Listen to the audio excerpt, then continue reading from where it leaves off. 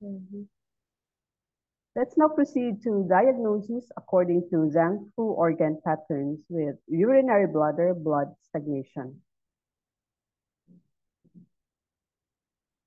Mhm. Urinary bladder blood stagnation. This is a chronic pattern that can arise from chronic patterns of imbalance in the urinary bladder.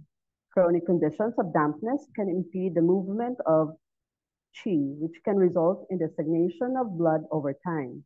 Heat can condense blood, so it becomes sticky and starts to stagnate.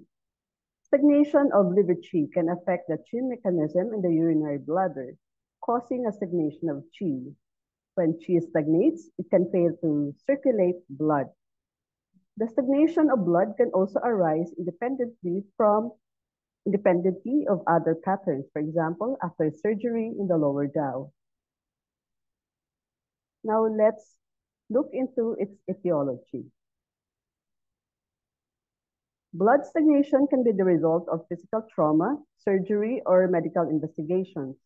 Emotional issues such as frustration, irritation, repressed emotions, and stress can lead to the stagnation of liver qi, which can affect the movement of qi in the urinary bladder. Over time, this can lead to stagnation of blood. Heat that boils blood so it becomes sticky and stagnates can be due to emotional issues, creating a stagnation of qi that generates heat, or dietary imbalances that lead to generation of heat or dampness. The symptoms and signs.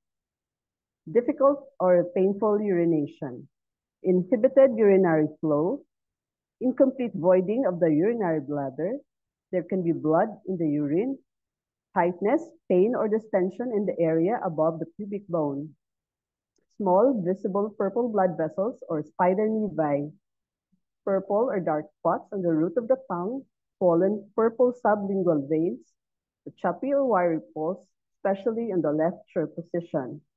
Key symptoms: inhibited or difficult urination, distension in the lower jaw.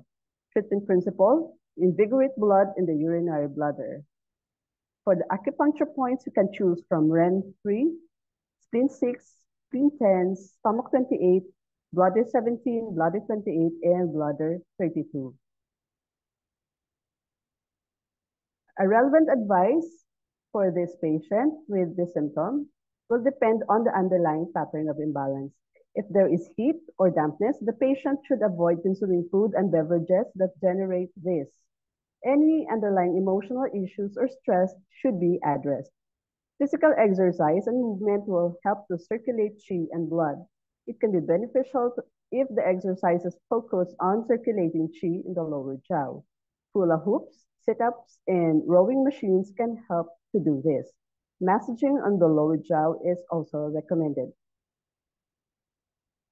Urinary bladder blood stagnation can be caused by the following patterns of imbalance: urinary bladder damp heat, liver qi stagnation, and urinary bladder qi stagnation.